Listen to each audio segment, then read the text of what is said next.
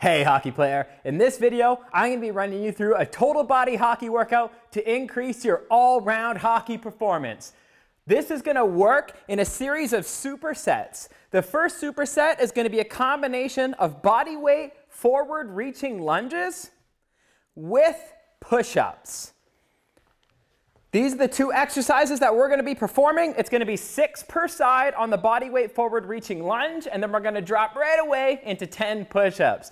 Are you ready? In 3, 2, 1, let's go. 6 per side on the body weight forward reaching lunge. You see, the real key with this is to not just allow yourself to fall forward. Kevin's controlling that lowering portion every single time because we can actually get some strengthening of the back by decelerating the speed at which you move towards the reach. Very important component of this exercise. Once you've completed 6 per side, I want you to drop right away into the push-ups. There's no rest in between these two exercises. There's only going to be rest once you've completed both. All right? 10 push-ups, full range of motion. Get a full extension at the top and do your best to touch your chest at the bottom of every single rep. Once you've completed all 10, we're going into 45 seconds rest. Starts now.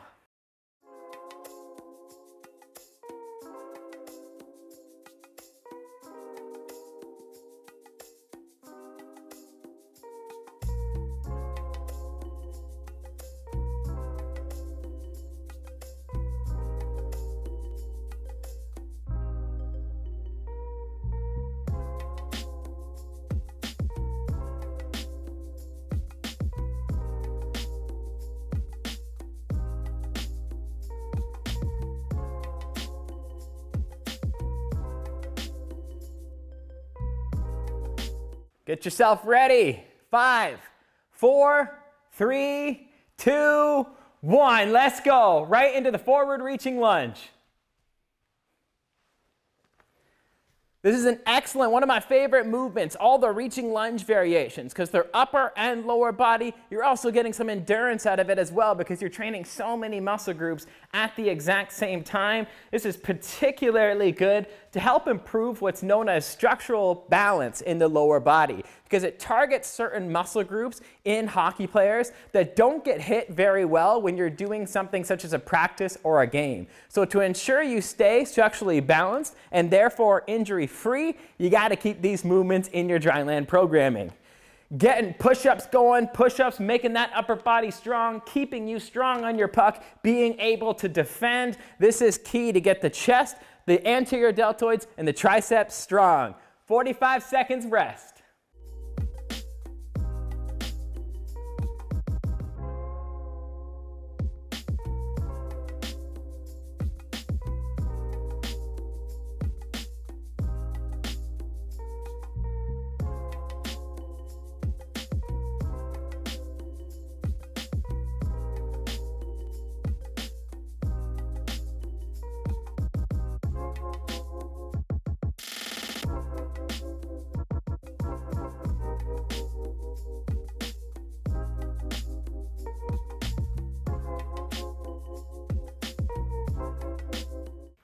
Five, 4, 3, 2, 1. Let's go. Last round here. Make these count. Always controlling. You're really feeling the muscles contract during these reaching lunges. And when it comes to any movement, really, you don't want that elastic bounce. When you're just bouncing around with a movement, you're not going to be training the muscle. And we're not here to just do movements. We're here to train muscles. So control everything with great technique. You're going to be a way better hockey player for it. Just like out in the ice. If you don't have great technique, you're not going to get a great result. Same thing here. If you don't have great technique, you're not going to get a great result. All right, drop down. Let's do 10 push-ups. Finish strong. Feel that burn here. Full range of motion and a great mind-muscle connection with your upper body. Once you've completed all 10 reps of the push-ups, you're going to rest 45 seconds. That starts now, and I'll see you in the next superset.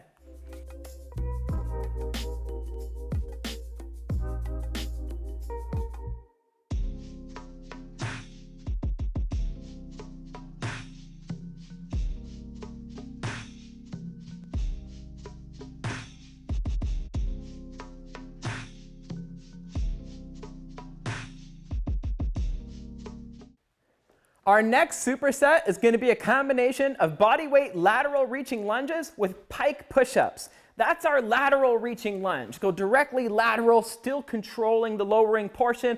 And a pike push-up is like a push-up, but you want to kind of drive your head in the ground so that you're training your shoulders rather than your chest. Are you ready to go? Let's go. Start it up. 6 per side, bodyweight lateral reaching lunge.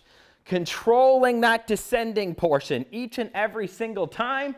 We want to make sure that we're getting those lateral muscles responsible for that stride length that we need so much out in the ice to be as explosive as possible. Loving this exercise because we're getting those skating specific muscles on the side of the leg, but we're still getting that decelerating strength in the lower back. That's more important than you think because a lot of people don't know the #1 injury in the NHL is the lower back. You don't want to run into that problem. You avoid it by getting strong there.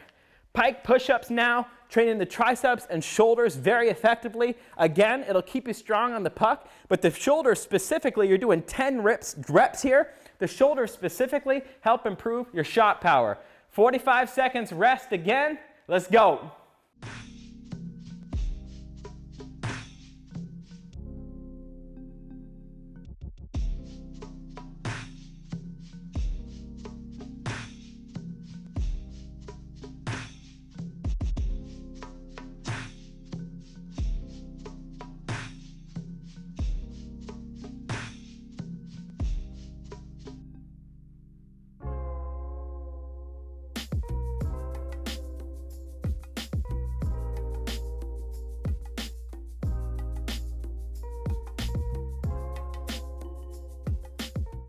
Five seconds, get ready in 3, 2, 1. We're lateral reaching lunging. Let's go.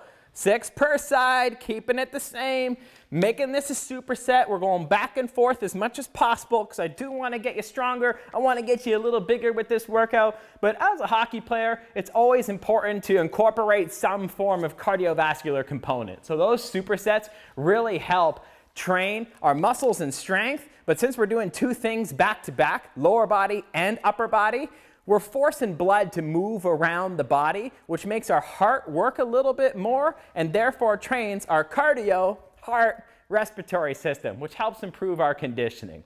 All right? 10 reps here. Really try and get as vertical as Kevin is here. This is perfect. Your shoulders should be burning during this, controlling it, not bouncing at all. 45 seconds rest. Let's go.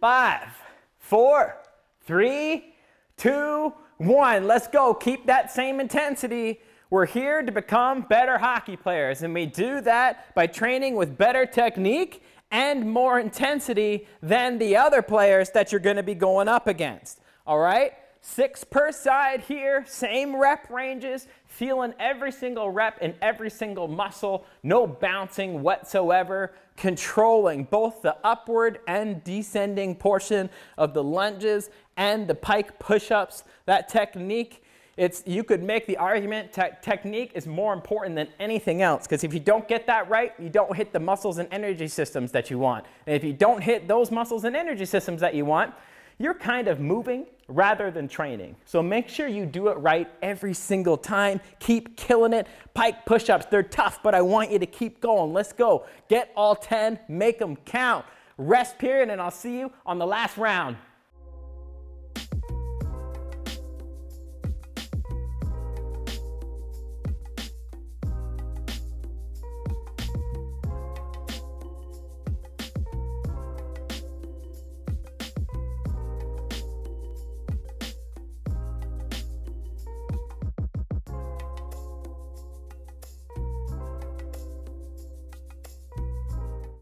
Our next superset is going to be our last superset before our finishing tri-set. We're going to be doing a combination of posterior reaching lunges where you're going to reach backwards, really open up your hips, 6 per side, and going right into standing calf raises for 10 reps. Squeeze for 1 second at the top of every rep. Are you ready? Let's go. 6 per side on the posterior reaching lunge.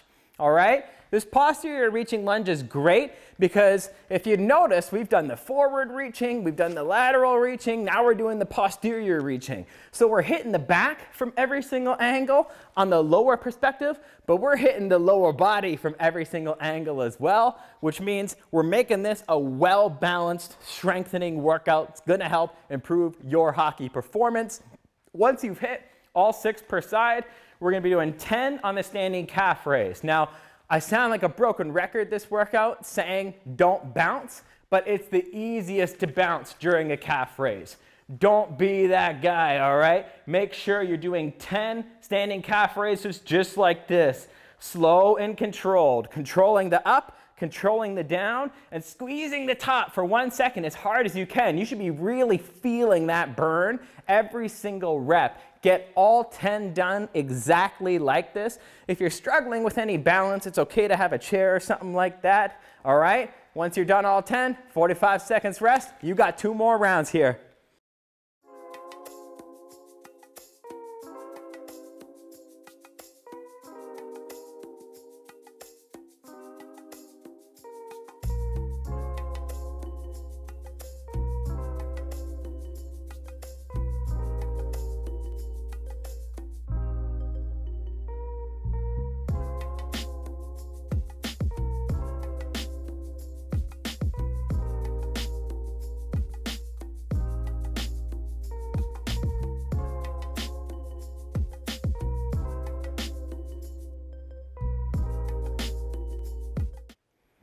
Five, 4, 3, 2, 1. Round number 2, reaching all the way behind, controlling the whole movement. A cool part about the posterior reaching lunge is if you see Kevin's footwork here, he's opening up into a major exaggerated mohawk. This is something where you're going to help train all the muscles that I've been talking about this whole workout, but it's kind of like a bang for the buck movement as well, because you're opening up your hips at the exact same time and getting low at the exact same time, which is really perfect. It makes these kinds of movements just that little bit extra special for hockey-specific training. All right? Do your best to open up those hips. Once you're done 6 per side, getting into the calf raise. Control it on the way up and on the way down. A mind-muscle connection means you're thinking about nothing except your calves.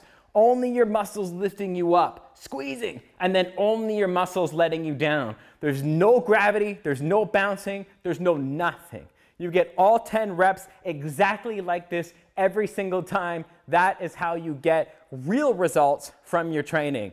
Rest period starts now.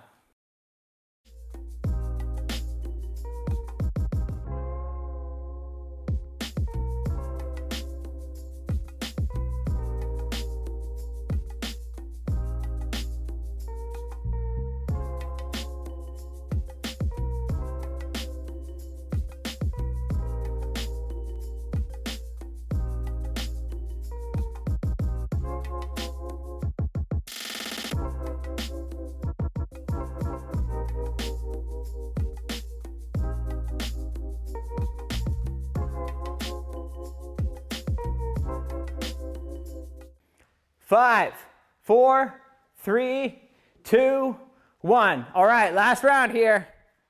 Make it count, make it count.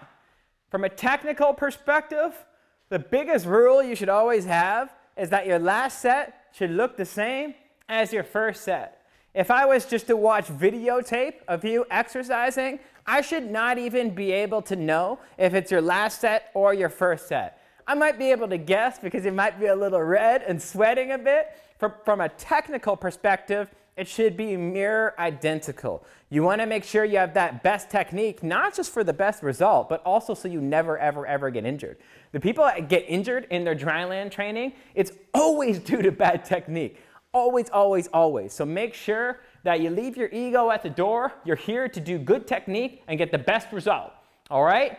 Posterior lunges are behind us, moving into the standing calf raise, really squeezing every single rep. Squeeze hard, like you should feel that burn there every single time. You know, only you know what kind of effort you put into these movements. Nobody else can judge your effort except you. You should feel that squeeze every single time. You got 45 seconds rest, and then you're gonna move on to the last tricep.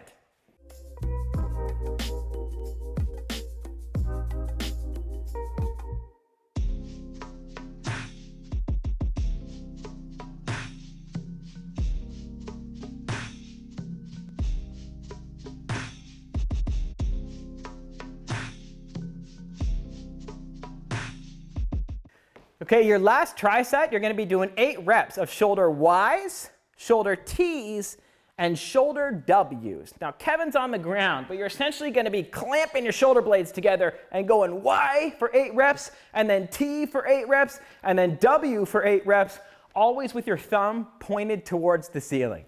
You ready? Let's go. 8 reps of the shoulder Ys is where we're starting. You wanna keep your whole back contracted, and you really want to squeeze your upper back with every single rep, kind of in the same way that you were doing with the calf raises. So shoulder Y for 8 reps, squeeze, and then you're moving into the shoulder T, squeeze on every single rep. Get that 1 second of a hard contraction before moving on to the next rep, all right? 8 shoulder Ys, 8 shoulder Ts, and then when you're done your 8 shoulder Ts, you're moving into your shoulder Ws and moving 8 reps there. Once you're done that, it's gonna be 45 seconds rest, just like it's been for the entire workout. 3 total supersets getting done here, really training and feeling the burn in that upper back. 45 seconds rest.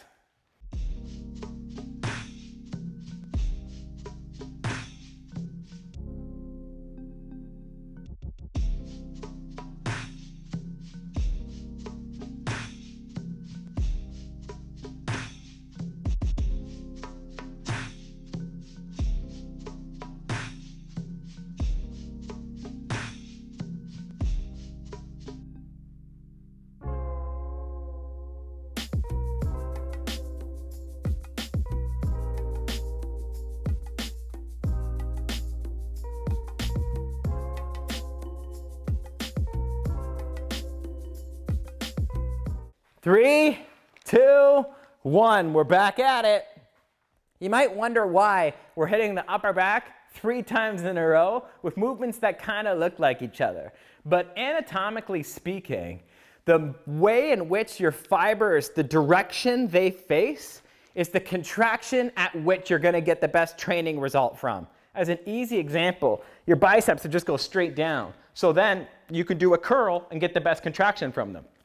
When you look at the upper back from an anatomical perspective, it has fibers that go upward diagonally, completely sideways, and then downward diagonally. So that's why we're doing the Y, the T, and the W to ensure we're not just training the upper back, but we're training the upper back in a structurally balanced way. High quality training gets high quality results. 45 seconds rest.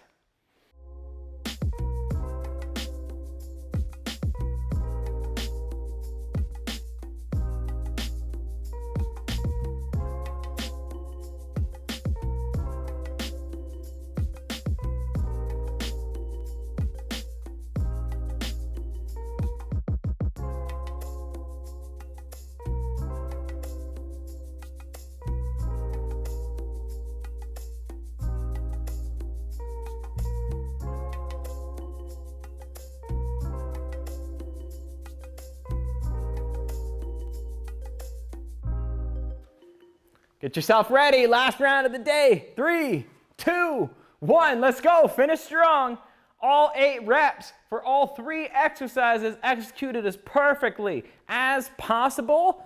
Don't forget to breathe. Sometimes when I'm on my stomach and I'm under that contraction, I can kind of forget to breathe sometimes. So make sure that That nasal breathing, really try and get in your nose as much as possible. The research is quite clear now that the more nasal breathing you can do, it's actually a little bit better for your conditioning, and it's better to keep the heart rate a little bit lower. I like that for hockey players, obviously for the conditioning benefit, but keeping the heart rate lower in times of stress can really help translate to times of stress out on the ice where you're supposed to be more patient with the puck.